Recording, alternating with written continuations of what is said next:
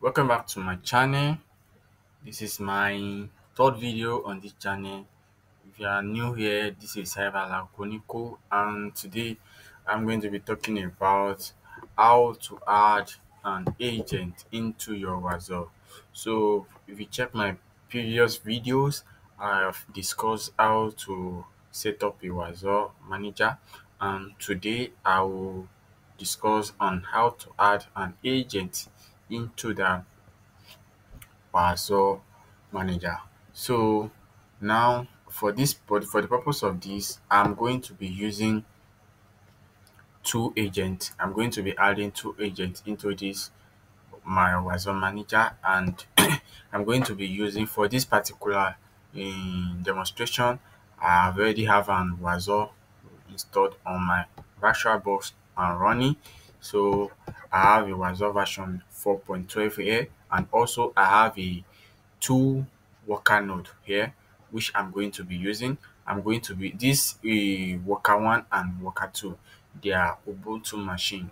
They are Vagrant and a Vagrant machine and the Ubuntu machine, and I'm going to be adding these two machine into my Wazuh as an agent. So without wasting much of your time, I'm going to start. So for the purpose of this, I've already power on the two machines, and what I need to do is to add this machine into my Wazuh agent. So go, and for that we need to add a new deployment. So we access deploy new agent. So on the deploy new agent, you are going to see three options here. You have select the package to download and install on your system. We have the nylon system, we have the Windows system, and we also have the Mac OS. So for this, we are not using Windows system, we are not using Mac OS, but we are using a Linux system because it's an Ubuntu machine. So for that, we are going to choose Debian based AMD 64 for the machines under Linux, and this particular one server address is your Wazuh manager address. Take note of that. Server address is your Wazuh manager address, which is 192.168.1.213. So I've already added that one to it. So for the agent name, I'm going to name it as, let me check. I'm going to name it as Worker One because this machine name is Worker One Kubernetes. So it's my Kubernetes machine, but I want to add it. So it's Worker One. I will add it as Worker One. Worker One, and can go down small. If you go down, you are going to see select one or more existing group. You add it as default. If you have like on this part is if you have a different group, maybe you have to do one or two three group, but this is a fresh installation. I've not created any group, so that's why you see a default group there. So just add it to the default group, and the next option is to run this following command, then to download and install agent on your agent machine. So for this, I'll just copy this command and go down to my agent machine and paste it. So for that, this I need to SSH into this Kubernetes worker one load worker one agent machine. So for that, I'll go on and be using I will be using a Git bash for my terminal for interaction. So I think I've already logged in here. So already logged in. So I'll just paste the command, and that's all. So enter. This will download the agent and also install the agent. So you have already downloaded the agent and also installed the agent. So what next now is to reload the agent.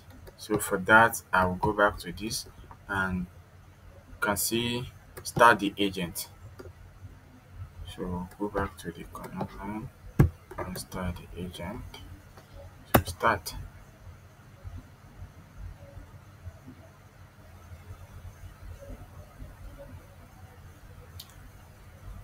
So we have already started the agent and everything is fine. So let me explain what this command are doing. So for the first command here, we have sudo systemctl demo reload.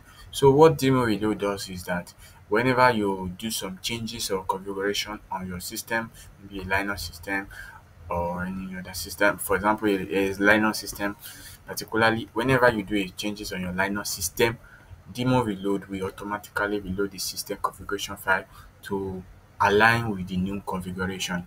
So that's the function of this demo reload. And this sudo systemctl enable as your agent. When you enable an agent on the systemctl, what you mean is that anytime you reload that particular system or anytime you use that particular server, that you want that system to start automatically start when you reload them. So let's say I reboot this system now. I want this Wazuh agent to automatically start after rebooting the system. So that's what the systemctl enable Wazuh agent does. So for the sudo systemctl start Wazuh agent, you know what to start Wazuh agent means. I mean, I should start the agent and the agent should be working. So for that, it's working. So let's check the status of the agent before we go and check on our dashboard. So as you can see, the agent is running and it is enabled here. If it is not enabled, you see disable, but it may still be running. But if you see disable, that means you have not enabled it on startup. For now, the enable is working, the active and running, so the status is running. So let's just queue to quit this and go back to your endpoint to check if the Wazuh have already added the new agent into the Wazuh Manager. So you can reload this guy. If it is not coming up, you can reload it. I don't know what happened. Fine. So let's wait for some few seconds and see if it is working fine.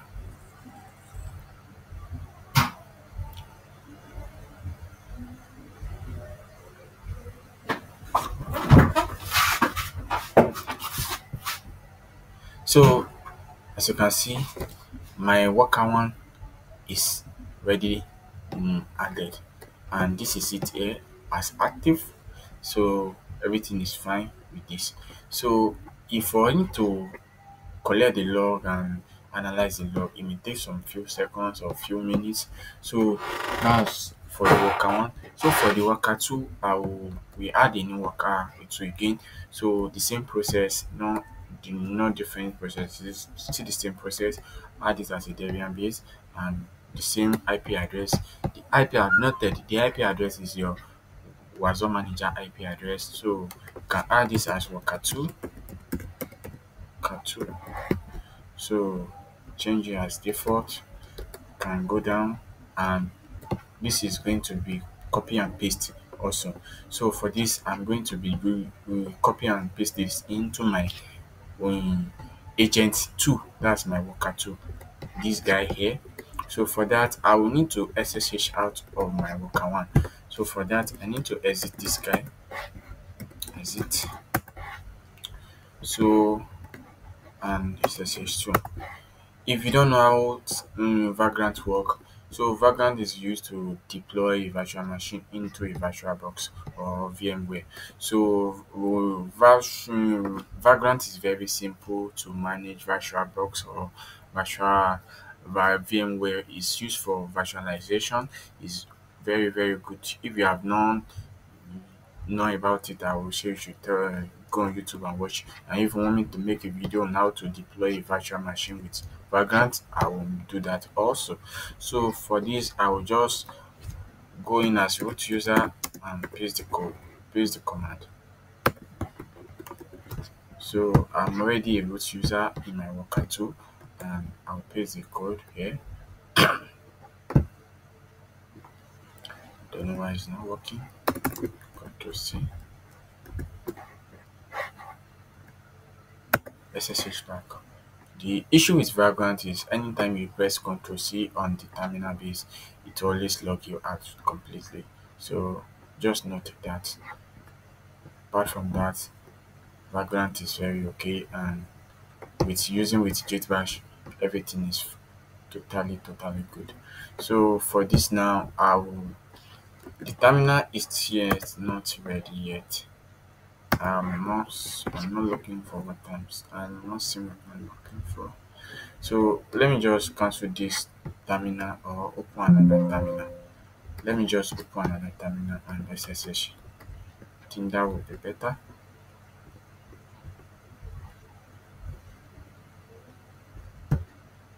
So let me SSH to come on. Sorry for the delay. So wait for the worker to sit. Now looking to worker going to look at two. So please know that I'm using Wakama because that's the name of my machine. Anytime you want to SSH into your machine, make sure you are using the username of that particular machine. So let's Ctrl L and we are ready in Worker 2. Going as root user. After going as root user, copy the command the Wazuh give us. So and paste it into your Worker 2.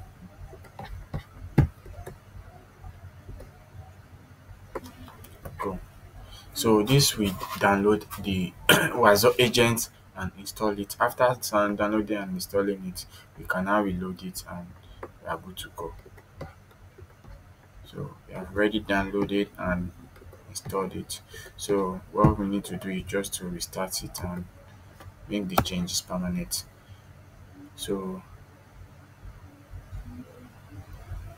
I'm getting an error here. So the error says job created since so failed because the control process exits with error code. So I think this error I've already come across this error before.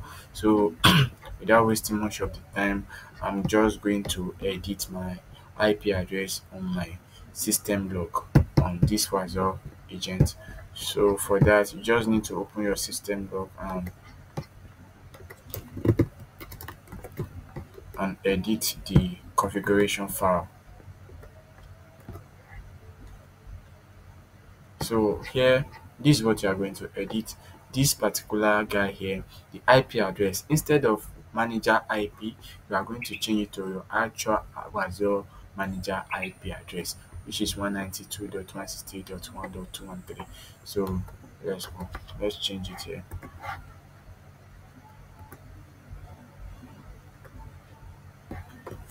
I'm sorry, I will need to exit this configuration file.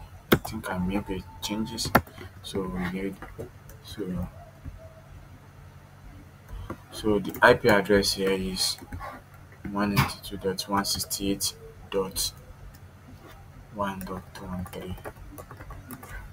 192.168.1.213.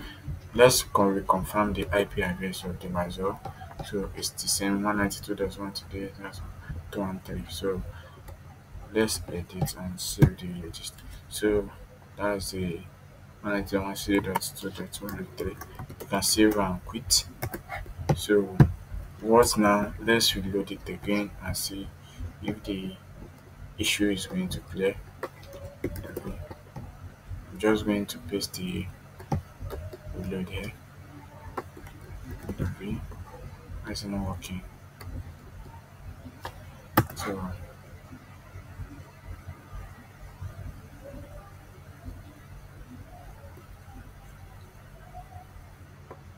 so the agent have already added and everything is working fine. Seconds.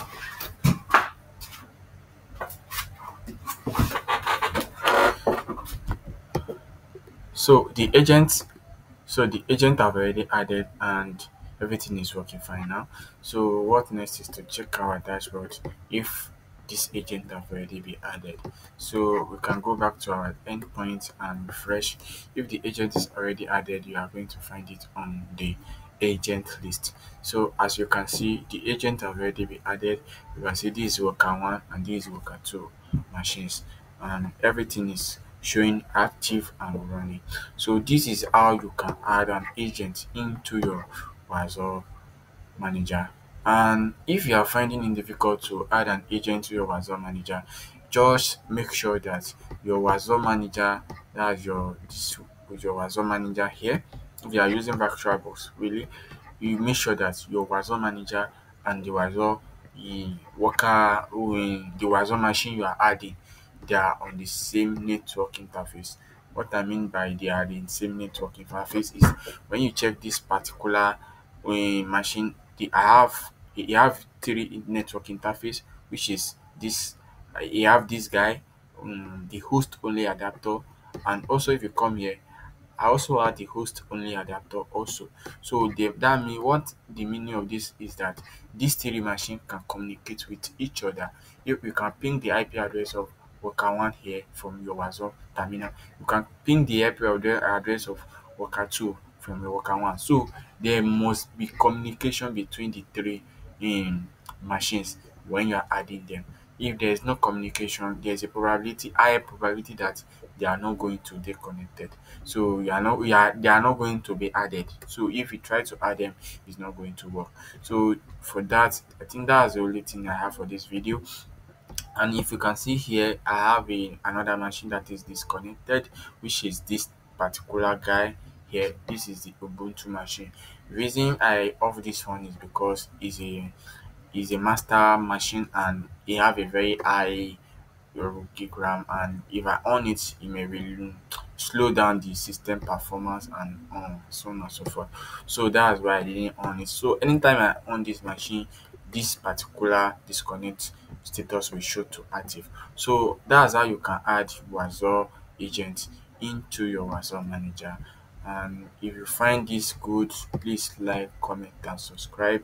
And if you have an issue adding these machines into your own, you can drop a comment, or the error you are fixing, we can fix it together. And thanks, and see you in my next video. Thank you. Bye.